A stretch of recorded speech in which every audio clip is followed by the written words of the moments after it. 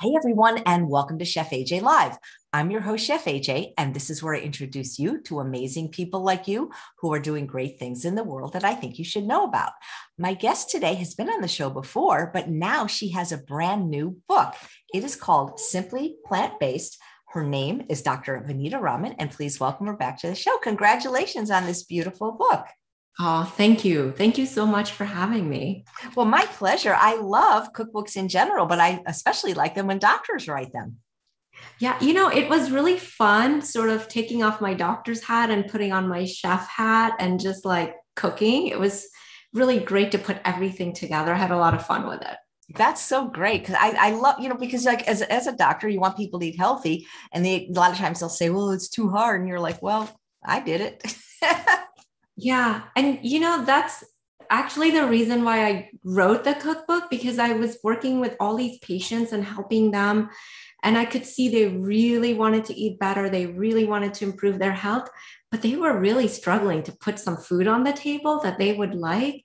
And I always thought, oh my gosh, if I could just bring you into my kitchen and feed you, I think you would see this is so much easier than it seems. And I thought, well, I can't feed everyone, but maybe I can give them some tools to help them feed themselves. And that's where the cookbook came from. That's fantastic. Are these actual recipes that you serve your family? Every day. This is how my family and I eat. And what I did was I picked our favorite recipes, and I figured if they're good enough for my kids who, have more mainstream palate, then probably it's going to work for most people. That would be so cool. Like if every doctor that they ate a plant-based diet came out with a book, or at least a few recipes that they could share. Yeah, I think that it would help people so much because people really do want to eat well, but sometimes they're just not sure how to begin. Yeah. Instead of prescriptions, recipes. Yes, I love that. Yeah. Is this the first book you've written? I've written others before it. So before I wrote two others before it. And then this is actually one of them was a cookbook. So this is a new and improved version of that. I think it's got great recipes, great pictures, and I'm hoping, people can find it very helpful. That is great. How long did it take you to write? Because I've been writing a book for like 10 years now, the same one. It it was a little tricky for me because I'm one of those people who cooks without necessarily using recipes or thinking about it. I learned from my mother, and we just kind of throw things together. So I had to stop, write down what I was doing so I could quantify it. And to me, that was the hardest part. But otherwise, it was really fun. And it came together faster than I thought it would. But I'm really happy it's out there now. And actually, we use it in my family. Now, if I want someone else to do the cooking, I just tell them, hey, can you make this from the book? And it works out really well. That is a great idea. This recipe I have all the ingredients. It looks amazing. The cauliflower wings. Oh, yes. So good. And such a great way to get people to eat cauliflower. Oh my goodness. I mean, you put cauliflower in an air fryer and it's a game changer. Yeah, definitely. Such a delicious vegetable, so full of nutrients, and it's a great way to enjoy it. Do your kids have different recipes in the book? Are different favorites of your family members? Definitely. Actually, the one you just picked up is one of my daughter's favorites. And then everybody loves the chili recipe, the quesadillas, and then the lasagna. The kids devour it. So the veggie lasagna is always a hit. And I have to often make double recipes so that there's enough left over for me. And lately, we're really digging the tofu curry. It's just so easy to make, and it always hits the spot. So soothing and satisfying. Do you do any kind of batch cooking? I do. I do. So actually, sometimes what I'll do is because I don't always have time to cook every day, especially if I'm making soups or sauces, I'll make double the recipe, and then I will freeze half of it, and I'll freeze it in easy to thaw containers. So then a few weeks later, when I don't have time to cook, I'll just pull one out of the freezer in the morning. By the time I get home, dinner just needs to go in the microwave, and I know it's healthy stuff because I made it. So I don't know how anybody that eats, even if they're not plant-based, eats without batch cooking into some way. I mean, unless they're eating fast food, because how do you just not know what you're going to have for dinner?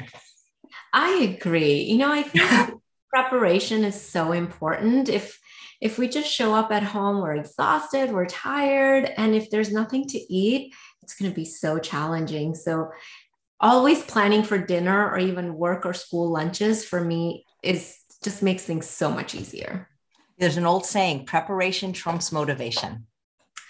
I like that. Preparation trumps motivation. That is so true. If we're prepared, things go so much more smoothly. Yeah, because even if you're not motivated to eat healthy, if that's all you have in your fridge and you're hungry, pretty much you're going to eat it.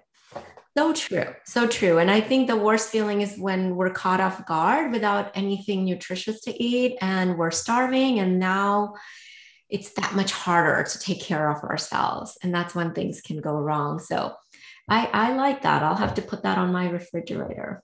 I didn't make it up, but thank you. You have lots of fans watching today. A lot of people love listening and watching you on the PCRM Exam Room podcast. Oh, thank you. And thank you all for tuning in today and for the Exam Room Live.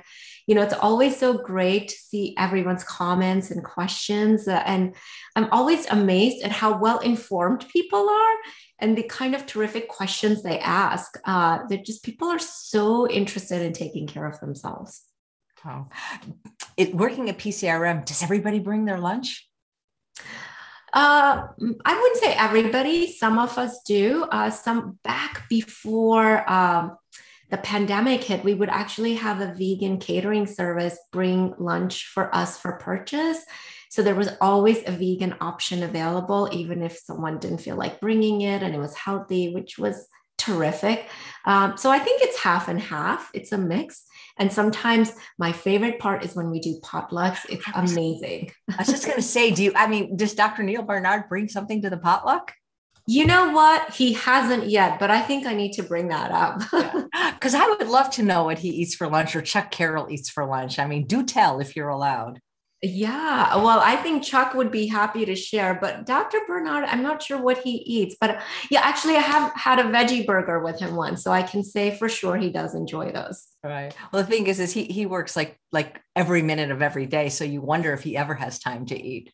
Yeah, well, you know, he's so motivated and so passionate and so committed to this mission that it's just terrific just watching him in action. Absolutely. He was on recently talking about the study that you guys did with soy and menopause. Mm-hmm. And I love all the research you guys do and that Dr. Kaliova does. It's just, I love it. Isn't it amazing? I mean, just eating well, proving out in research studies to help with hot flushes or reverse diabetes or reverse heart disease. It makes perfect sense. And it's so much easier to do than taking medications. It must be a really fun place to work.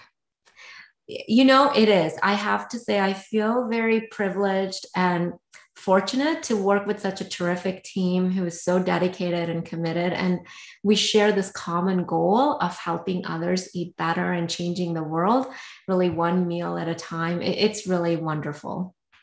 That's so cool. Did you want to show one of your recipes now? Yeah, let's do this. So I recorded one of my favorite recipes. So let me share with everyone here. I'm Dr. Vanita Rahman, and I'm here to do some cooking demos for you from my new cookbook, Simply Plant-Based. In here, I feature a lot of easy to prepare, low-fat, and delicious vegan recipes. And I'm going to show you how to make roasted red pepper dip. This is a traditional Middle Eastern dip. It's made with roasted red peppers. It's very flavorful, very hearty. Now, you may have had it before, but sometimes the restaurant versions can be high in fat. They may contain added oils. And here I'm going to show you how to make a lower fat version without any added oils. That's just as delicious, but very nutritious and also very easy to make. So let's get started. So the first thing I did was I roasted red pepper. So this is a red pepper. I took 3 of these and I roasted them in the oven at 350 degrees Fahrenheit for about 35 minutes. Now, depending on your oven, you may need to let them go longer. So we're going from this to this. And as you can see, they really shrink down when they're roasted. So we have 3 of these. And what we're going to do is put them into our blender here. So I'm using a high-powered blender, and I'm going to remove the stems. I'm going to just open it up and scoop out some of the seeds. It's okay if some of them stay behind. I don't mind them. But the main thing is to get those stems out. So just sort of remove the stems like that, scoop out any significant seeds that you can, and then throw it into the blender.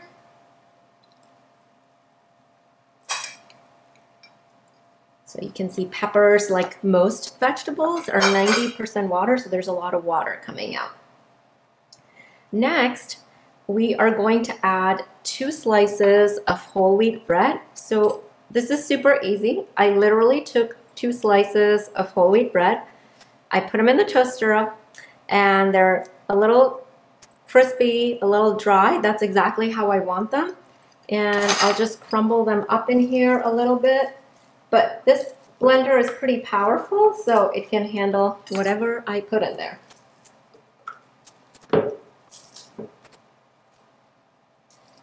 And next, we are going to add some walnuts. So the recipe calls for a 1/4 cup walnuts. Now, what do you do if you have big chunks of walnuts like this? A 1/4 cup is hard to measure when we're dealing with big pieces of walnuts. So I just put them here in my mortar, and using the mortar and pestle, and just sort of crush them a little bit. I don't want to make them into a powder. I just want to make them into small pieces. So just a couple of minutes of that, and this is what it looks like. And I'm going to measure a 1/4 cup of that. So a 1/4 cup, and it was pretty accurate. It came to just about a 1/4 cup. We'll toss that in there. And then we are going to take some molasses. Now, if you wanted to use a lower fat version, this is already pretty low fat, but let's say you're allergic to nuts or you prefer to avoid them altogether, you could also use 1/2 cup of extra firm tofu instead of using the walnuts. Now, the secret ingredient here is this pomegranate molasses that you can find in your local grocery store. And we need a tablespoon of this. So you'll see as I pour this, it tends to be very thick, and a little bit goes a long way. So I just want a tablespoon. So do you see how thick that is? It's sweet and very tart, and we want that combination of sweet and tart to really bring out the pepper flavor. Okay. And next, we are going to add 1 garlic clove. So I don't like to peel garlic. It's too much trouble, I think. So I buy peeled garlic. Very easy to work with. So we're just going to take 1 clove and toss it into the blender there. All right, and then we have 1/2 teaspoon of cumin and 1/2 teaspoon of salt. So this is cumin powder. You can buy it in the store in your spices section. We're just going to toss that in there. Toss in 1/2 teaspoon of salt. And that's it. Doesn't look like much of a dip right now, does it? So let's let the blender do its magic.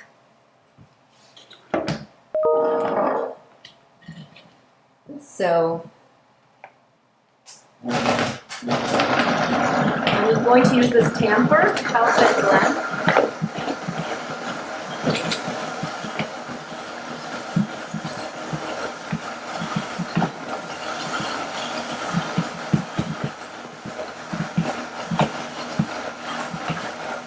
The tamper is really helpful here to get everything to blend together nicely.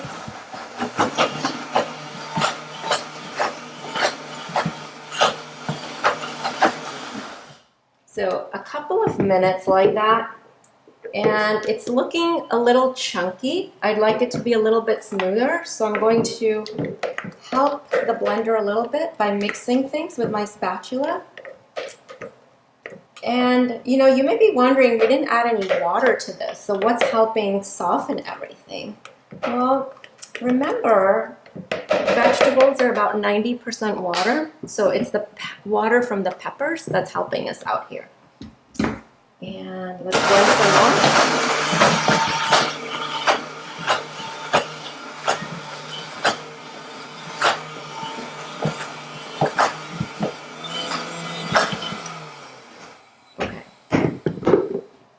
And our dip is now ready to be scooped out. So I'm just going to use my spatula and scoop it out into a serving bowl. This is really flavorful, and you can enjoy it with toasted pita or on whole wheat toast. You can even try dunking veggies in it. It's just such a great way to get those red peppers in a really flavorful and satisfying manner. That looks so good.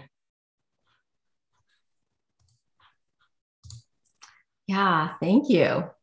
I love that you gave options for low fat, and also because people often do have nut allergies. So thank you for that. Yeah, absolutely. And you know, it's amazing. Substituting tofu for it works really well too. It brings in a little bit more water, and it's just as creamy and quite delightful. So try it both ways. What do people do when they don't have a gas burner though? How do they roast that red bell pepper? So I actually roasted it in the oven. So just in the oven, you know, depending on your oven, I roasted it at 350 for about 25 minutes. But you really want them to get slightly charred so the skin is coming off slightly. You may need to let it go longer or use a higher temperature. But you could even throw it on a barbecue grill. You would want to wrap it in foil first so it doesn't get completely charred. Yeah, I see them sometimes in a jar, but then they have salt, and they do taste better when you can do it yourself. Yeah, and they're so easy to do. And it's such a great way to enjoy these beautiful, colorful peppers. And this recipe works really well with orange colored peppers too. You could even try green ones. You can mix and match. It's really the pepper taste that brings it out. I heard that green bell peppers are not ripe, and that's why sometimes people get a little indigestion from them. You know, I've heard that too. I've heard some people are more sensitive to green peppers. So if you're working with green peppers, maybe roast it a little bit longer, really get them very soft. Or you could mix them up, maybe one green pepper to two red peppers. I usually just work with whatever I have in the fridge so that I can use it up and get the dip ready. But all green, that color, I wonder how that color would look. Kind of like a green gazpacho if you've seen it, or a little bit like a mushed green pea dip. So you know, depending on how it's served, I kind of like the bright green. I wonder if you've ever tried yellow, just all yellow bell peppers. I have, and it comes out beautifully. And to your point, the red and yellow are a little bit sweeter and milder in taste, and the green is a bit stronger. Yeah. Have you ever seen those tiger stripe ones that are yellow and orange at the same time? I have not, but that sounds lovely. They're so beautiful. They're beautiful. Yeah. Yeah, I'll have to look for that next time.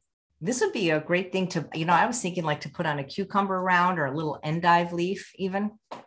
Ooh, that sounds really great. I love the idea of pairing it with those because it has such a strong flavor, and something like cucumber has such a mild or neutral taste. I like that a lot. And I was thinking with the endive leaf, you could make it like a flower decoration. That's how I'm always thinking like a chef. What can I tell you? You're making it so gourmet and beautiful, like a work of art. I love pomegranate molasses. We have the gentleman is from Syria, so he has a store and he has lots of imports from the Middle East, and pomegranate molasses is one of the things he sells. Yeah, it's such an amazing molasses to work with. It's so flavorful and it's very strong. So it's not terribly sweet, but it is sour, and it just gives it such a wonderful flavor. Yeah, it's good stuff. It really is. Well, I love all vinegars though. I mean, really, I'm just a vinegar fan. And you have some great ones. I love the ones you have. And it's such a great way to flavor food without any added fats or oils. Vinegar's great. I love the taste. I know. And I'm getting, and I even use regular vinegar at times, apple cider or rice. I mean, I didn't grow up liking vinegar, but that's because I was a sugar addict and obviously it's not sweet enough, but I really do like vinegar now. Yeah, it's interesting you say that because I didn't grow up with vinegar either. I grew up in India and we always just put lemon juice and salt and pepper on our salad. But then I really like vinegar now because it gives food a very complex flavor and it's a little bit sweeter without, of course, having any added sugar in it. So it's just it's so lovely. And it gives food that slightly fermented taste, which I really like. Right. And supposedly there's health benefits too. Yeah, absolutely. Good for gut microbes. And just the fact that we're flavoring food with something that's low in sodium or virtually free of sodium, has no fat in it, and very strong flavor. Can't ask for more than that. Well, Victoria says, thank you for the recipe. And she wanted to know, do you practice intermittent fasting? I don't, Victoria, but I think there's some good evidence to support it. Now, the key with intermittent fasting is if you are going to practice it, is to limit the eating to the early part of the day. So 8 a.m. to 4 p.m. as opposed to noon to 8 p.m. However, I do want to say, while there's some evidence supporting it, there is some that shows it doesn't make a difference. A study came out of UCSF a year ago that compared intermittent fasting to not intermittent fasting, and they didn't find a difference. So I think if you like it, if it works for you, why not do it? But the most important thing is to keep it low-fat, plant-based, because that we know works. We have a lot of evidence behind that. So I definitely recommend that. And I think of intermittent fasting as an added step. If it's something that works with your lifestyle, go for it. Right. In other words, don't intermittent fast if your diet is McDonald's. Exactly. Thank you. Good way to say it. Of course, probably that would still be a benefit because that'd be even one less meal there. But do you see patients at the Barnard Medical Center? I do. We are a full-fledged primary care practice, and we now see patients from over 15 states. And it's just really wonderful. One of the things we discovered with the pandemic was using telehealth to see patients. So, for example, I see patients from 11 states, including California, Texas, New York. And it's been such a great way to provide good care to people from everywhere. And many patients are coming to us because they're looking for a plant-based provider to support them. And they've had a hard time finding someone locally. And so we see a lot of patients from around the country. So you can do telemedicine in 11 states? I can. Yeah. That's amazing. Do you happen to have that memorized? I'll put that in the chat, in the show notes, because yeah, I do. So if we start from the West Coast and go east, I am licensed in the state of Washington, California, Illinois, Pennsylvania, Texas, then New York, DC, Maryland, Virginia, Georgia, Florida. I think I got 11. I may have missed something. But yeah, so it's been really wonderful to provide that service. And I think patients really appreciate it. Yeah, you bet. I just added that to the show notes because that people would love to know that if they're in one of those 11 states. Yeah, thank you. Of course. Well, you have another recipe for us. Yeah, are we ready for that? Absolutely. Okay, let's do it.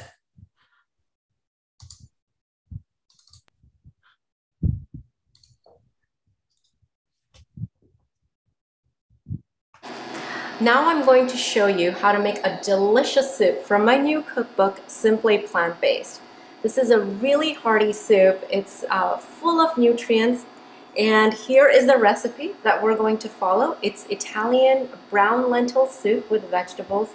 Very easy to put together and takes about 20 minutes to make. It's so wonderful in the fall and winter, so it's great for this time of year. So let's get cooking. I have here brown Italian lentils. These are great. I've already pre-rinsed them, so they're a little bit dry now. And they're brown on the outside, orange on the inside. They take about 20 minutes or so to cook. So what we're going to do is add those in here. I've got my cooking pan nice and warm on medium to high heat, and we are going to add a cup of celery to it.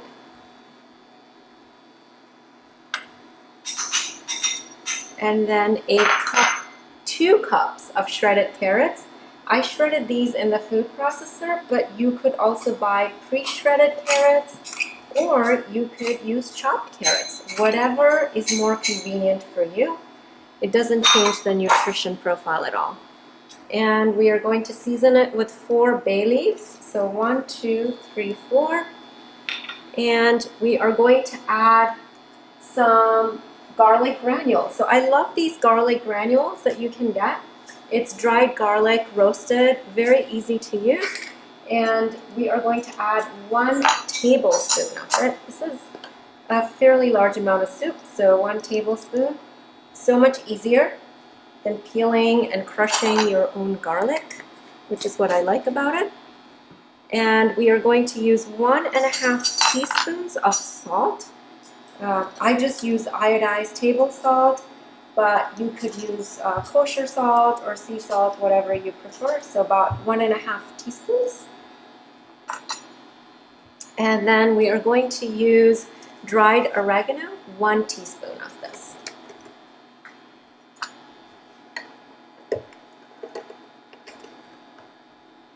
And then we are going to add 10 cups of water to all of this.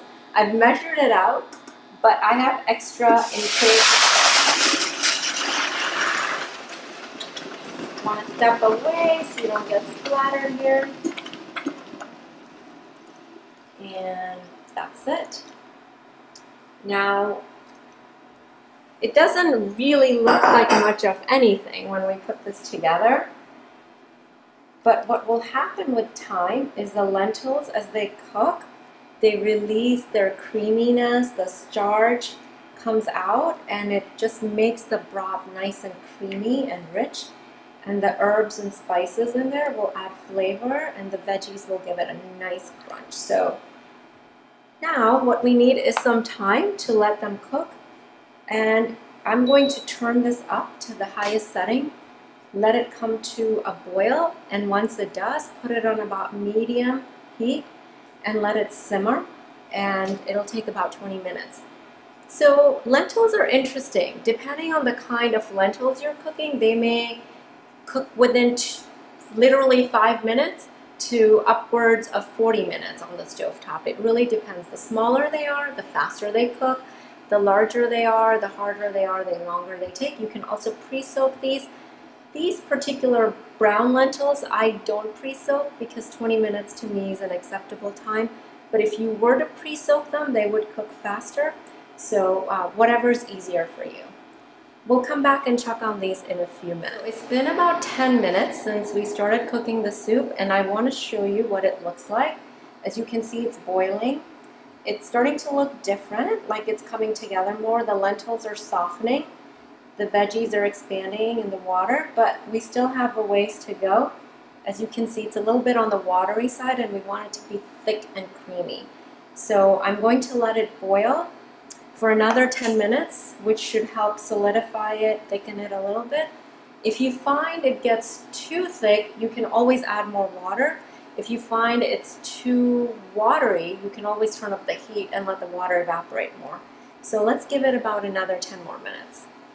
20 minutes. Let's check on this. I covered it to help because as the water evaporated, it was getting thick, and I wanted to help trap some of the moisture in.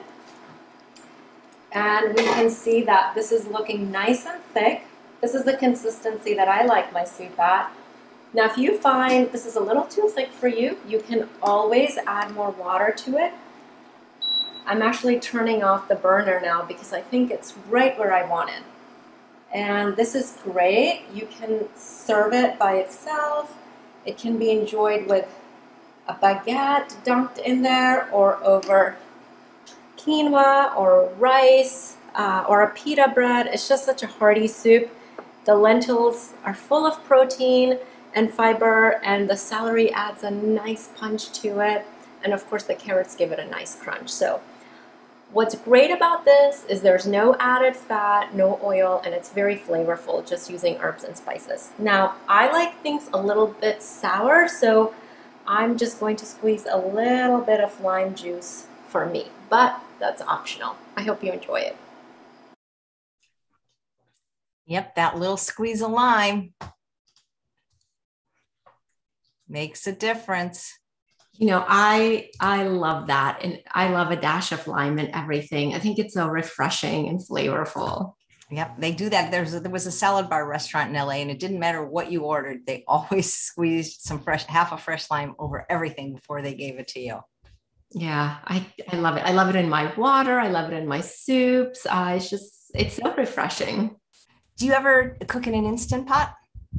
I don't have an Instant Pot, but I have something similar, an electric pressure cooker, which works very similarly, and I use it almost daily. Right. I boil beans, I make rice in it, porridge with cracked bulgur wheat or groats or oats. Just such a great device. Yeah, absolutely. Well, you said you're from India. Pressure cooking is very popular there, but a lot of times they use the stovetop ones. Yes. Yeah. So I grew up with that. You know, my mother used to cook all our lentils from scratch. There was no such thing as canned or frozen or pre-cooked lentils or beans. Everything was cooked from scratch. And she would use the stovetop pressure cooker. Now, the problem with those is they work, but they're not always the safest things to use. They can cause problems in terms of safety. So that's why I really like the electric ones like Instant Pot or some of the other electric pressure cookers, because they're super safe. You can just walk away from it. They can double up as a slow cooker, pressure cooker, can even saute in it, just very versatile.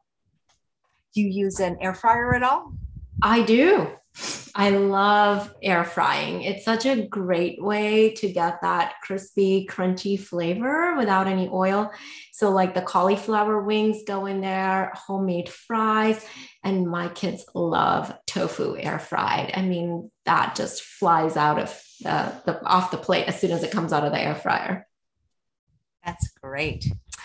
I ask this question to almost everybody who has a book, and I'll get answers like, well, yeah, it's like asking me your favorite kid, but do you have a favorite recipe yourself from this book?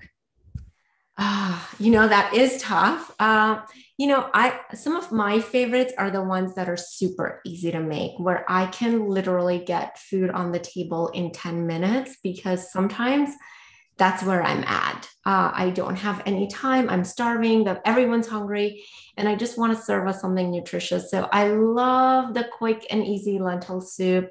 It's a 10-minute recipe. It's so hearty and flavorful. I love the 10-minute pasta sauce that has become a staple and so easy to put together, this gourmet, beautiful pasta meal. And then I love hummus, because once I make hummus, it can double as a snack. I can make a sandwich with it. So just lots of easy options. And, the other one I would say are the veggie burgers, like the navy bean and kale burgers, because those are also like a 10-minute recipe where instead of serving frozen burgers or commercial burgers, just making them quickly and super easy and so much healthier than any pre-processed ones. This looks really good. Oh, yes. Yes. My daughter loves that. The broccoli and cheddar. They're so good. Well, hummus, you can thin it out. Hummus can be a salad dressing. Yes. And actually, I have a recipe in there doing such a thing. So it's a hummus dressing, and it's really just so lovely over salads. And I've also discovered that we can freeze hummus and we can freeze the dressings. And they're so great in a pinch when you're craving a salad. All you have to do is just pull it out of the freezer, let it thaw out, and there it is. Did you know you can even dehydrate hummus? And then when you get to your location, add water? Because you can't bring hummus in through TSA a lot of times, because they'll take it because it's considered a liquid, I guess, by some airports. Yeah, well, that's really helpful information, because that would be very useful. And I know in the past I've struggled with that. They limit it to 3 ounces. If it's more than that, I've had to throw away perfectly good hummus at the TSA check-in counters, and it's just heartbreaking. Here's the lasagna we were talking about earlier. I found that your daughter loves. Yeah, that is great. That's just always a crowd pleaser too. There's a question in the chat where you found your beautiful stainless steel pan.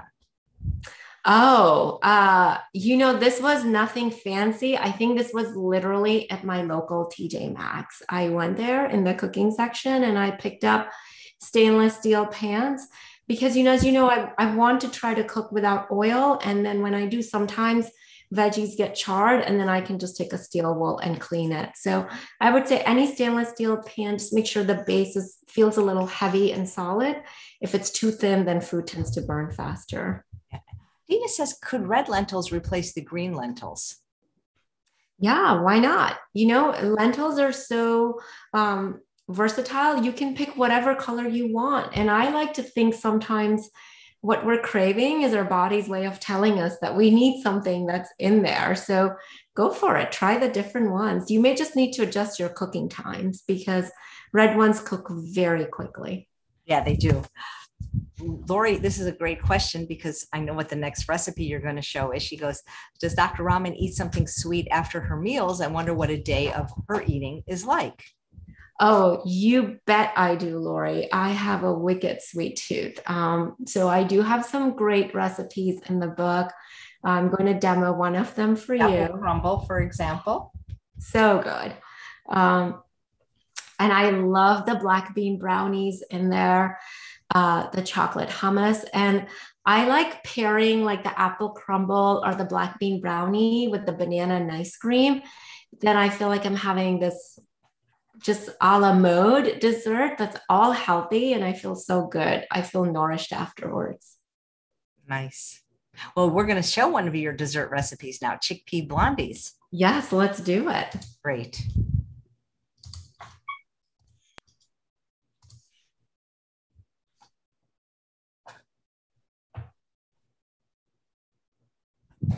Now I'm going to show you how to make chickpea blondies with a recipe from my new cookbook, Simply Plant-Based.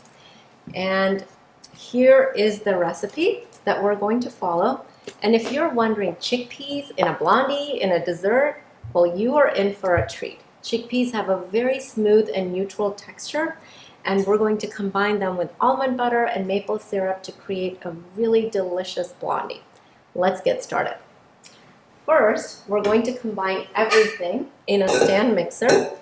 We have here 1 can of chickpeas that are unsalted, rinsed, and strained. So we're just going to put them in here. And then we have ½ a cup of almond butter. And almond butter works really well in this recipe because it is a very neutral nut butter, unlike peanut butter, which tends to be strong. And then we're going to add 1/3 cup of maple syrup. And then we will add 2 teaspoons of vanilla extract, which will give it just a delicious flavor.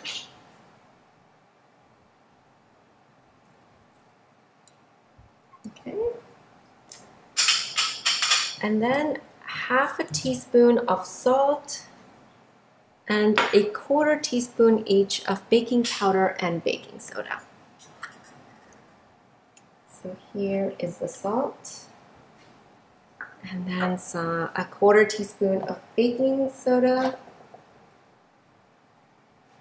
and 1/4 teaspoon of baking powder.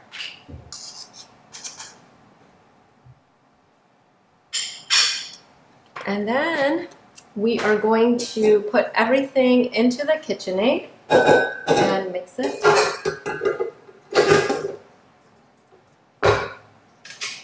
And just start at a slow speed so things don't splatter around. And we're looking for a smooth, creamy texture. And the maple syrup and almond butter are helping everything come together nicely. And once that's all blended, we'll add the best part, chocolate chips. So we'll let this go for a couple of minutes.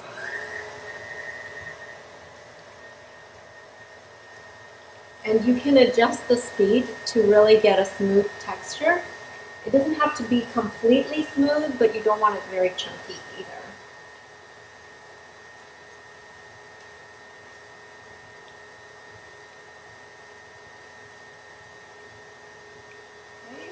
Just going to let it go for another few seconds and we should be good to go.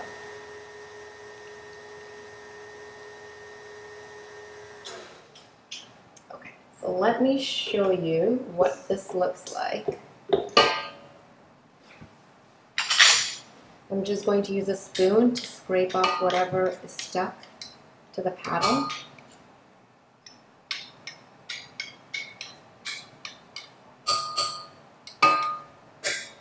Okay, and then let me show you what the mixture looks like. So slightly chunky, it has a bit of a texture to it, which is fine. And then we're just going to mix the chocolate chips into it. So that's a third of a cup of vegan chocolate chips, which are really easy to find. So cocoa is naturally vegan, and then usually dairy milk is added to it to lighten it, but you can find plenty of non-dairy options on the market. And so there is our mixture. And now I'm just going to pour it into this baking pan right here that I've lined with parchment paper. And I love using parchment paper when I bake because that means there's no cleanup at the end. It's so much easier. Things don't get stuck.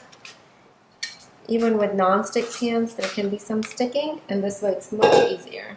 Just have to make sure the paper stays in place. So I'm going to spread it around into this baking pan.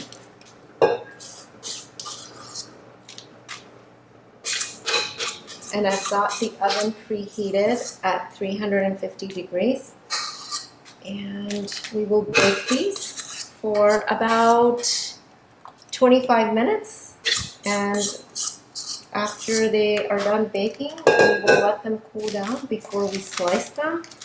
And then we can refrigerate them. So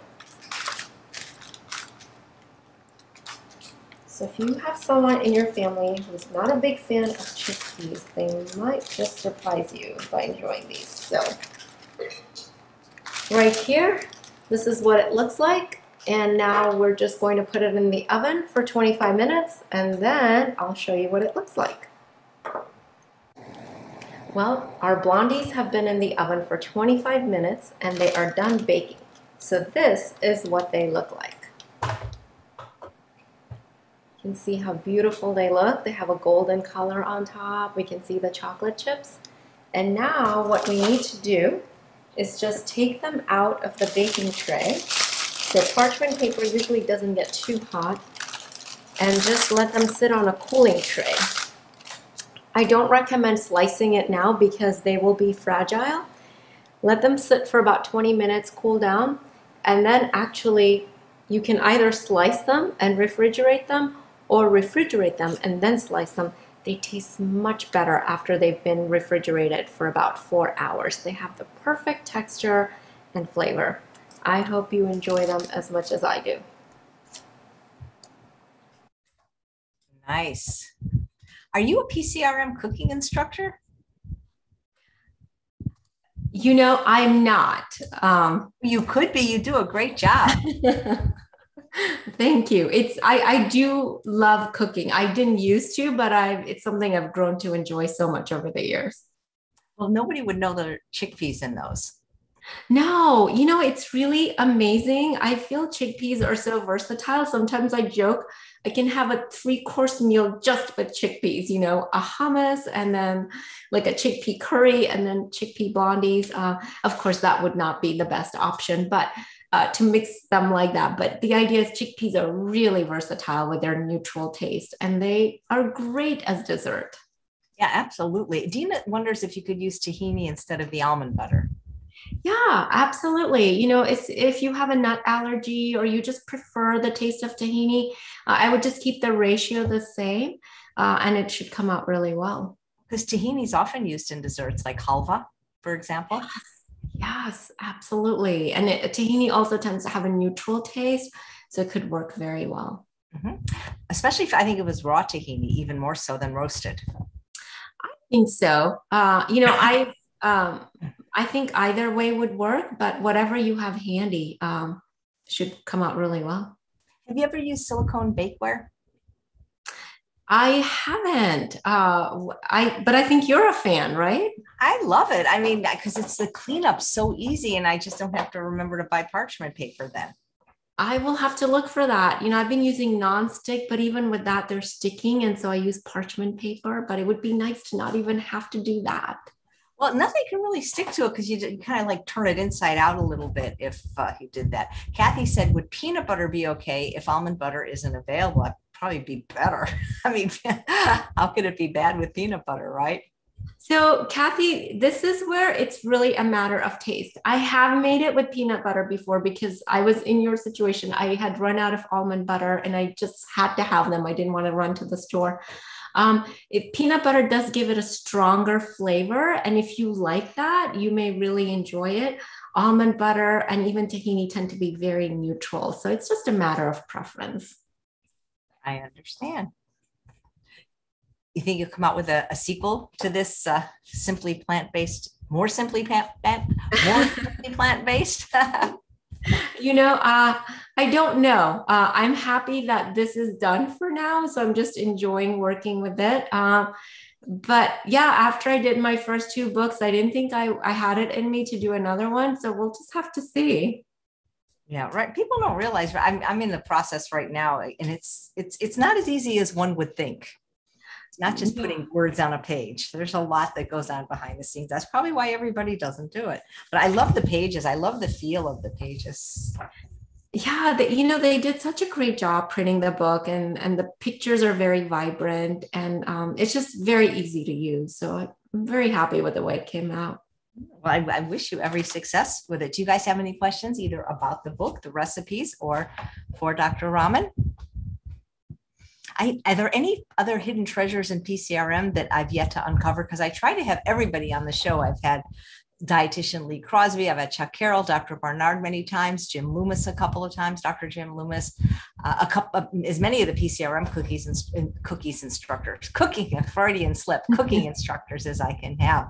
Are there other medical doctors there too, though, that maybe I'm not aware of that either? Yeah, we do. We have other medical providers and we have other dietitians. So they're all on our website at barnardmedical.org. And the other thing I really want to share with our listeners is that, other than providing medical, we also provide a lot of terrific education programs. So a couple that I'm involved with is we do a Saturday afternoon weight loss program. It's a 12-week series. We meet every Saturday, and one of my colleagues who's a registered dietitian and I co-teach it. And it's just a terrific way for people all over the country, and we even have some from abroad, to connect and share and learn from one another. And then right now we're also running a reverse diabetes with food program, which is on Tuesday afternoons. And that's a terrific program. And if you're a Barnard Medical Center patient, we've also started a coaching program for our patients, which is a group program. Because what we find based on our research and what others have done is, group programs work really well because people benefit so much from not only learning from us, but from one another. And that peer-to-peer mentoring and support is just invaluable. So please check out our programs on our events page on pcrm.org. A lot of good stuff there. Do you do these via Zoom? We do. Yeah. So almost everything is now via Zoom. Something we couldn't have imagined 2 years ago. Everything was done in person, but we're discovering Zoom has been such a great way for us to really connect with people. And actually, in a few weeks, we're going to have an immersion, a heart immersion, which is a 4-hour program on a Saturday, to really help people learn more about cardiovascular disease, how they can prevent it. Dr. Barnard will be there. Lee Crosby will be there. I'll be there. Just a lot of terrific people speaking and sharing. So again, that's on our events page too. I'll put that in the link to the show notes. And there's a question from Patty. Does the Barnard Medical Center take Medicare? We do. We take Medicare. We take most commercial insurance. And in the DC area, we also take DC Medicaid plans. So we really try to accept most insurance plans so that we can help as many people as possible. I can't wait. Let's see how many more, 3.5 more years I get Medicare. Yay. Oh, you do not look like you're 3.5 years old. I am. And I just upset because that's my biggest bill. It's more than my rent. It's crazy. It is. Well, I think it's the good vegan diet and your lifestyle. That's just, you look ageless. You're doing amazing. Thank you. So Jacqueline wants to know, is the book available anywhere other than Amazon? I've been posting the Amazon link. Yeah, you can also go to pcrm.org on our bookstore page, and you can find the book there too. So it's available on both of those sites. Nice. How did you decide to write the book though? Did you have a publisher from the other books and they said, hey, now it's time to write a cookbook? And what are your other books? So my first book was called Stronger with Plants. And it was really more of a self-help book about educating people about nutrition.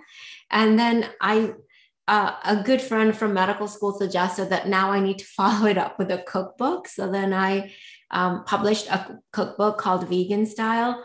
And then around this same time I started working at PCRM, the publishers for the current book, the book publishing company, wanted to pick up the cookbook and sort of rebrand it and update it with newer recipes and all that. So that's how it started. And it was really fun because you know how it is when you cook, each time you cook, you change something and you think, oh, I like this even better now. And so it was fun for me to just update the recipes and, just come up with more creative ways to share things. I'm guessing that everybody who works at PCRM is vegan or plant-based, right? Almost everybody. Yeah. I mean, it's really our mission is to promote a healthy plant-based diet for the planet, for the animals, for our health. So it's really important that we are all on the same page about it. And it's, for me, it's such a great place to walk into an office where I know we're all sharing the same values. And, if there's food on the table, it's going to be in line with what I like to eat. So I don't have to think about it. Right. Because it's not like you have to try to influence your colleagues because they're already on the same page. Absolutely. It's a cliche, but it really does feel like I found my tribe. I go there and it's like, this is like coming home and we're all sharing this important mission and we're all eating the same way. And that just whenever we have our office potlucks, that really comes to bear when we see just how creative people are and all the great food everyone's enjoying. And it's so fun to share it. That must be very gratifying. Has any of your fellow students from medical school, that people that you went to medical school with, did they embrace the plant-based diet that you know of? Yeah, I think you're bringing up an important topic, which is educating future medical students. Certainly medical education when I was a student didn't involve much about nutrition, and we are really looking to change that. And I think a lot of medical schools are recognizing that, and they're using teaching kitchens. They're asking students to cook, and students actually like it, and patients like it. And we actually host students that come through our clinic from George Washington University School of Medicine. They come through our clinic and they learn about nutrition and plant-based nutrition. And then we also have students really come from all over the world to rotate through our clinic and see how we do things. That's great. There's a question. Is there a cafeteria at PCRM? There is not a cafeteria, but we will sometimes have caterers bring meals for purchase that we can enjoy and the staff can purchase. Nice. And there's a question about, let's see, from Deb. Can you recommend a nonstick cooking pan that is healthy to use? Yeah, there are so many great options. I think the key is to get a nonstick pan and then make sure use it as it's advised, avoid cooking with it, making it hot, and then putting it under cold water that can damage it. And then also when you start to see that nonstick peel come off, that's when I recommend changing it, because we certainly don't want any of those base layers to leach into our food. So, but I still am very partial to stainless steel because it works so well. It's easy to clean and I love my steel wool with it. But certainly there are good nonstick options out there too. Absolutely. What's your favorite kitchen tool or gadget? Oh, so many. But the things that I use on a daily basis are a high-powered blender, which I didn't realize how helpful it is to make simple things like tomato sauce or hummus or ice cream. And then my electric pressure cooker, I love.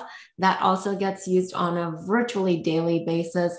And then the next thing I would say is the air fryer. It has just changed the way we could enjoy all these foods that in the oven, we can still make things, but in the air fryer, they take on a whole new level of crunchiness. So those are my three go-to appliances. But definitely the high-powered blender is, I think, the most useful. Yeah, I agree. The air fryer, air fryer is my number two, Instant Pot number one, but they are very neck and neck in my house.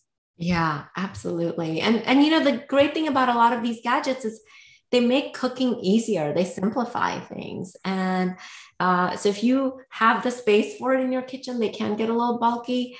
They really are worth the trouble of buying them. They save so much time later on. Absolutely. Because you know what they say, pay the grocer, pay the doctor. Your choice is yours. Yeah, I like that. I'm giving you a lot of sayings today. Well, thank you so much for doing, I love the little videos because you're very poised, a very, very good culinary instructor. If this doctor thing doesn't work out, you can always I know. get a job. So guys, this is the book, Simply Plant-Based. You can get it on Amazon. We'll post links. And there was a question from somebody who lives in another country. If it's on something called, Apple says, is it on Kobo? It's an Amazon alternative bookstore. Maybe it's not another country, but maybe some people don't want to shop on Amazon for whatever reason. Oh, I don't know. I would have to check with the publishers and see.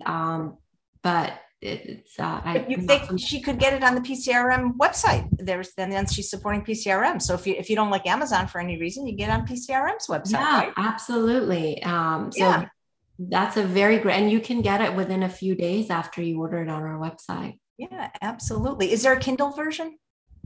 No, we didn't do a Kindle version because we really wanted people to see the pictures. And at least for me, I'm such a visual cook that if I see it, that gets me all excited about putting the meal together. So it's a little trickier with cookbooks on Kindle, but certainly. Well, when I see this picture, I want to make that. Let me tell you right now. So, I agree. Well, thank you so much. And I wish you every success. Oh, look, the back of the book. Cookies. Actually, you're the second person who said that, but those are actually donuts. They're chocolate donuts. Oh my God, they look like chocolate chip cookies. That's okay. Either way, I'm sure they're delicious. Well, thank you so much, Dr. Rahman. And please, anytime you want to come on, we love anybody from PCRM to grace the show with their presence. Oh, thank you so much, Chef AJ. And thank you for all that you're doing with your podcast and the cooking demos. I know many of my patients loved your Thanksgiving meal planning that you did. Doing another one this year with like 8 chefs. So make sure we're going to do it this time. We're doing it like a week before because everybody said it was great, but it was too late. You did it on Thanksgiving Day. So we're going to do it the week before so everybody can get the recipes.